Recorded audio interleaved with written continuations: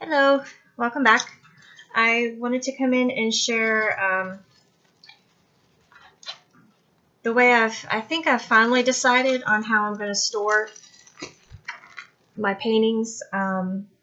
This is my current basket that I'm using to put everything in. I've got empty envelopes because they're nice. I don't want to throw them away. I've got a few completed ones back here that are going to be gifts that I'm just waiting for the timing to gift them. This is one that took me quite a long time to get the wrinkles out of, and you can see I'm still having some issues there, so I'm kind of just keeping it flat. This is also going to be a gift. I just have to buy the frame for it. I need to put that somewhere else. It needs to go under something heavy. So here's what I've done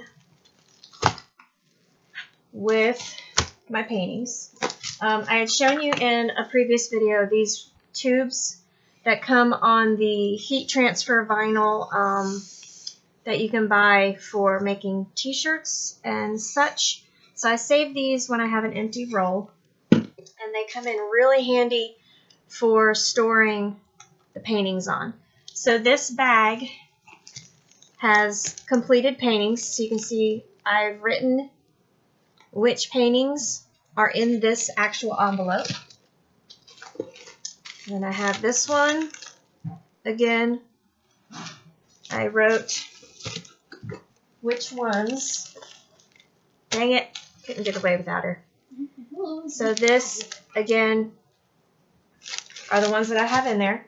So they go in the bottom, and you can see they're just rolled on the tubes, and this keeps them from getting bent again and keeps the drills from popping off. And then for the ones that I'm getting in the mail, I am rolling them without the tube so I can get more in one envelope. Really? Yes. So again, here's what I'm doing.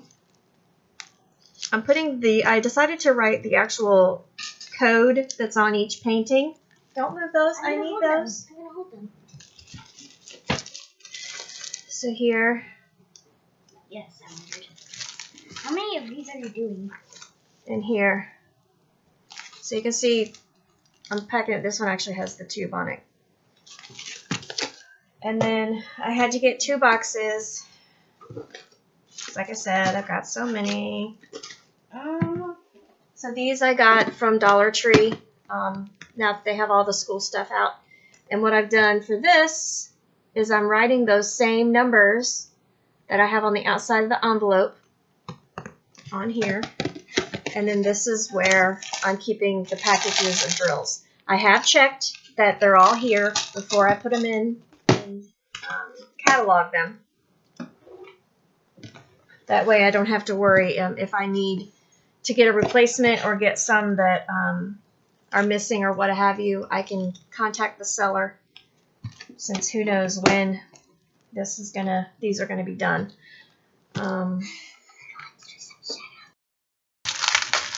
Alright, so these are the paintings that I showed in previous videos. These are the ones that I have gotten most recently.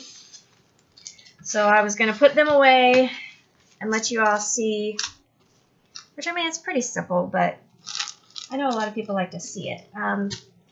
These have quite a few in them. I think I'll put them in here because you can see, I don't like when you can still see some of the bends in the canvas. So that's partially why I'm packing them in really nice and tight to keep them curved. And that's why this one still has the tube in it, because there was a lot of creases in these paintings. So I'd rather the curves flatten out a lot quicker than the creases do. So what I do first is I match up. So we'll start with this little cutie. And this is X255. So that one is here. And like I said, I have checked all of these drills. So I'm going to take my Sharpie and I'm going to put a comma, X255 on my box. Drills in. And then we have next is the Four Seasons tree, which is L850. And there it is, L850. And again, we'll just list that right there. The drills in.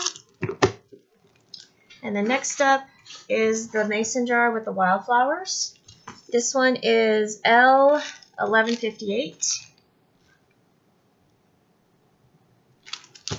And then the drills are right here, 1158. And last of all, we have our sweet little cow. And she is X219. So we'll put her, whoops, see, I messed up. Part of the reason that I like this method is if I make a mistake like that, I can. All right, so I got a Q-tip and some rubbing alcohol. We'll just moisten the Q-tip, and it comes right off. See, mistake gone. And also the other method, the only other reason I like this method is when I finish this painting, I can erase the numbers. And same with on this packaging, I can use the alcohol and it will wipe off the Sharpie on here too. So I'm not going to be wasting the packaging or anything like that.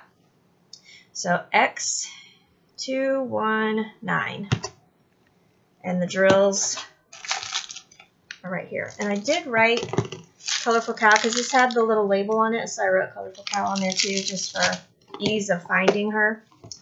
And now, get this stuff out of the way.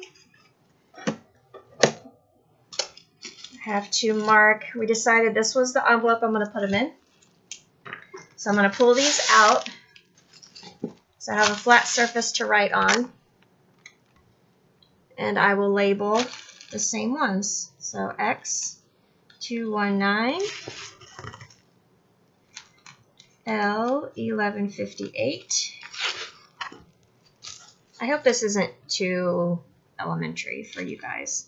L850. I just thought I would share my process, share how my brain works. And then X255. Okay, so there's that. And here are the paintings that need to go in. So I keep them, try to keep them kind of with the same size, but I've noticed that if I put the smaller ones in between the larger paintings, it helps with them, because there's a lot of the smaller paintings in here, which is another reason the creases aren't getting out quite so quickly. So what I do is I take my little tube and I just slowly roll the paintings, make sure I don't have them too crooked, and make it as tight as I can.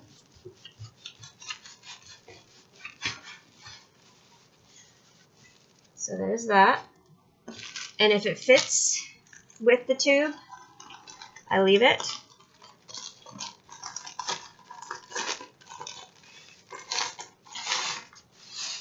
So there we have it. So that's a lot tighter in there. I don't think I'll add any more paintings, but you can see that now the creases are kind of disappearing. So when I'm ready to work on these paintings, I'll just have to roll them backwards and they'll flatten out. So there's that. I hope that gave you all some ideas and let you all know how my brain works a little better. Let's see, there's my, so now my to-do paintings are all condensed into 3 tubes and 2 boxes. So my storage is a little bit smaller of an area. So that's all they take up. And then you've got the basket with all of my tools and then the drills, so which is about this size as well when you stack all that stuff up. So I'm just trying to condense everything like I had said numerous times. But anyway, thanks again for watching, and I'll see you next time.